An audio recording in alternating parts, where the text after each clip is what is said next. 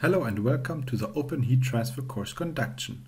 This course is brought to you by RWTH Aachen University and the University of Twente.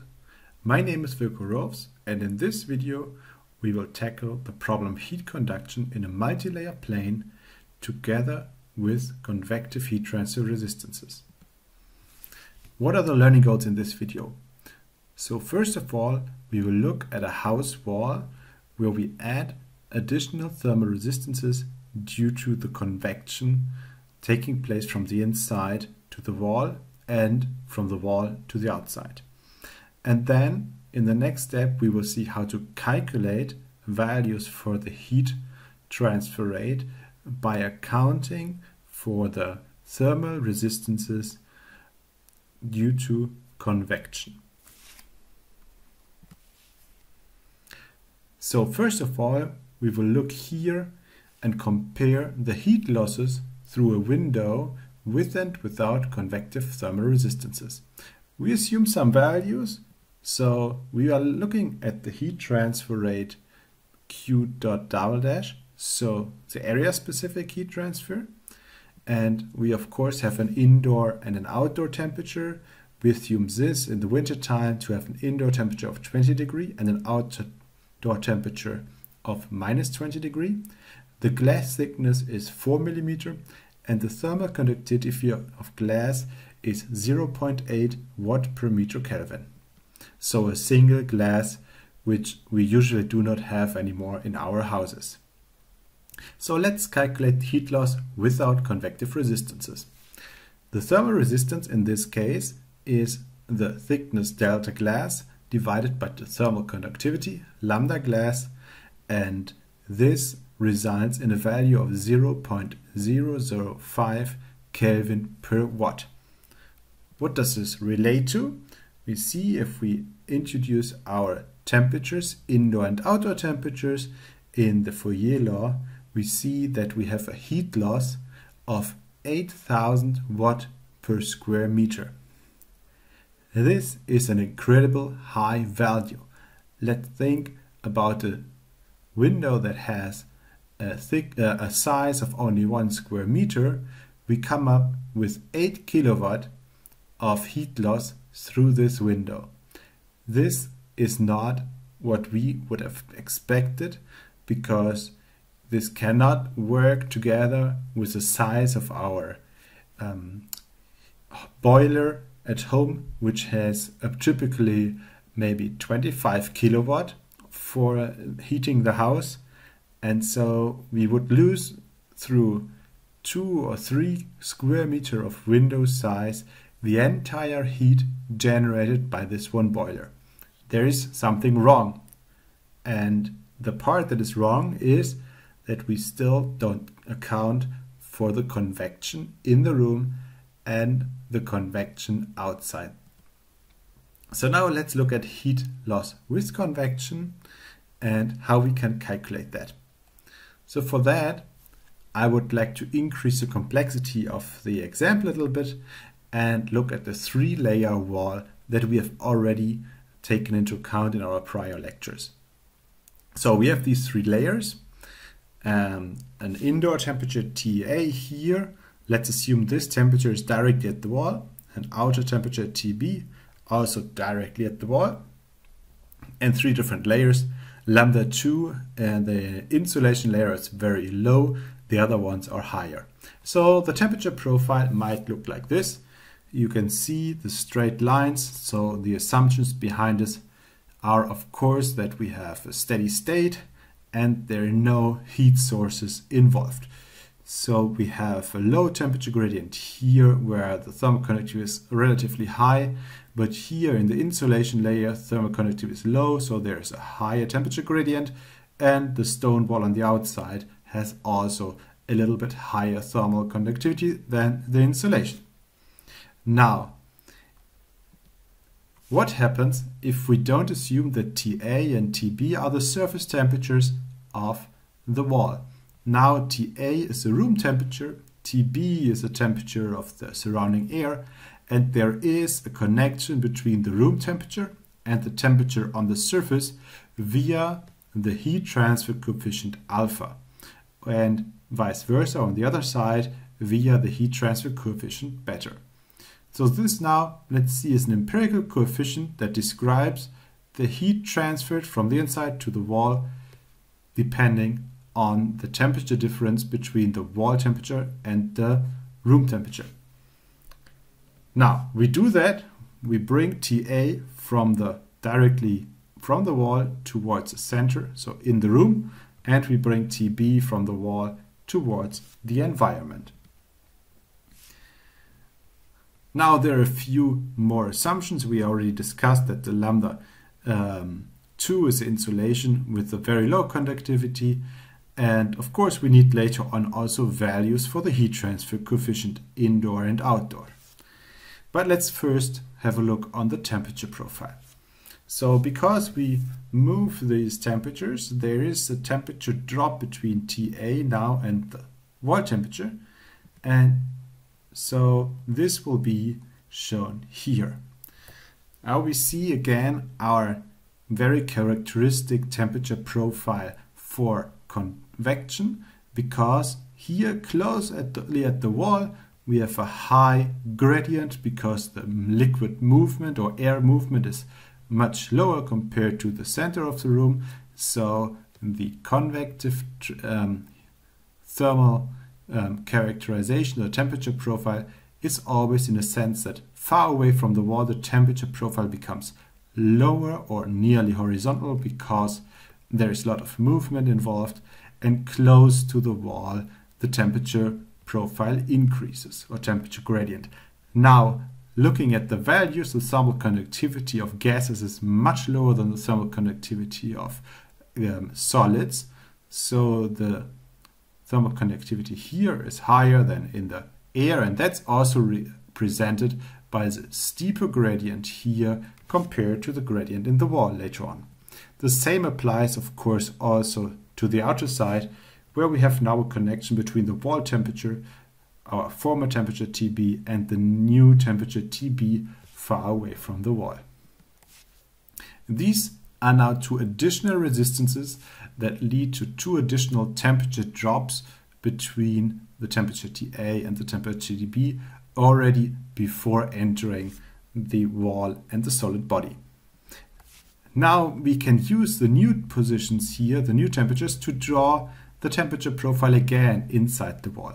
And what we see is that of course the temperature gradient is reduced, and as such also the temperature gradients inside the wall in the different layers is reduced.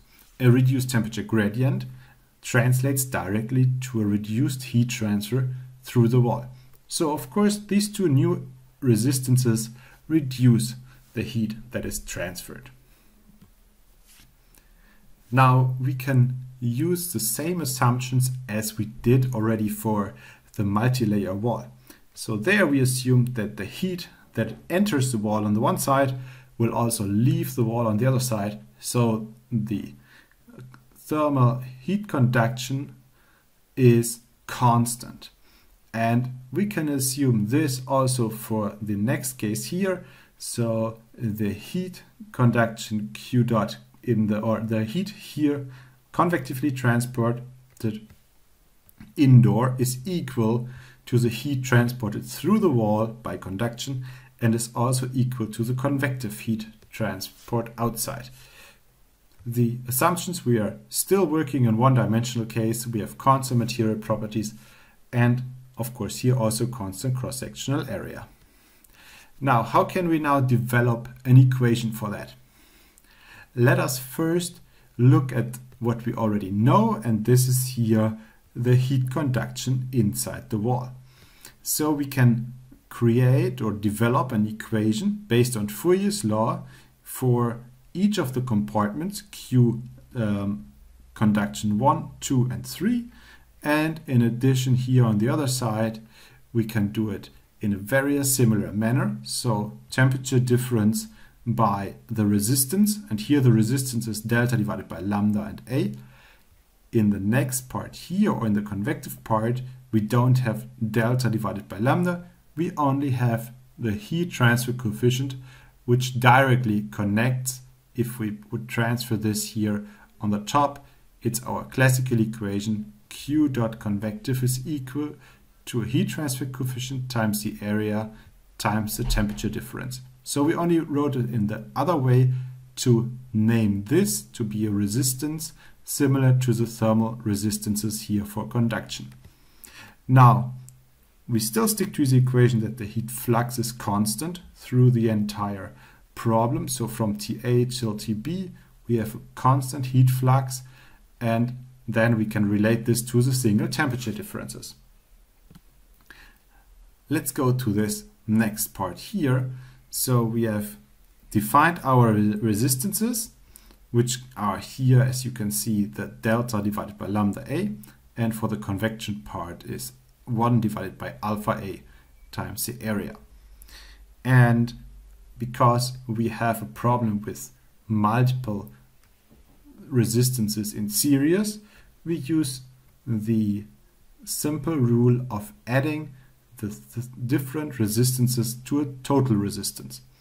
And so next to what we had priorly in the previous videos where we added the conductive resistances, now we add on the both sides of the problem the convective resistances. In general, we can summarize here that usually if we have such a multi-layer wall, we have one resistance for the convection on the one side, we have convective resistance on the other side, and we have multiple layers. So this is just the addition from 3 to infinite number of layers. And this is also the equation present in the book of equations. Now we can utilize this equation and we can transfer this here to a heat transfer coefficient. So the heat transfer coefficient is 1 over the total resistance. And now we have something similar as we have seen before for just the heat transfer coefficient alpha, which is only accounting for the temperature TA and the wall temperature, so the heat transfer between this part here.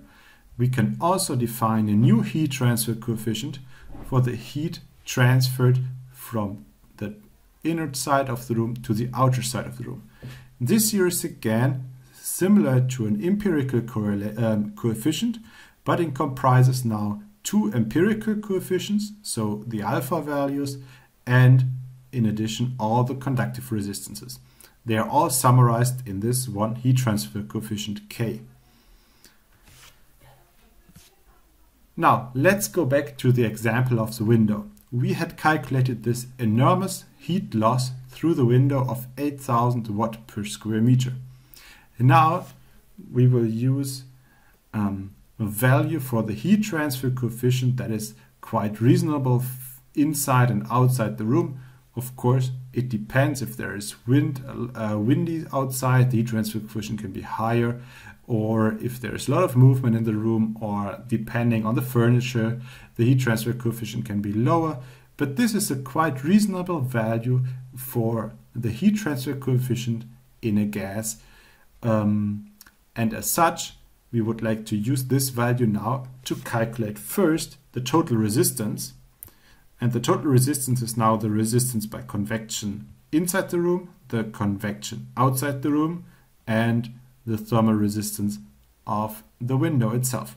So this translates to 1 over alpha A plus delta glass divided by lambda glass plus 1 over alpha B. We see that this resistance here does not comprise of the area. We are interested in the area-specific heat flux, but pay attention now here, the unit is different compared to the unit that we had before for the thermal resistance. Now, we include the values, so the 1 over the alpha A will be 1 over 10 watt per square meter Kelvin, and on the other side is also 1 over 10 watt per square meter Kelvin. This we already had with 0.005 Kelvin per meter, and if we add those values, we come up to a total resistance of 0.205 Kelvin per watt. you can see that compared to the resistance that we had before, there's a huge difference.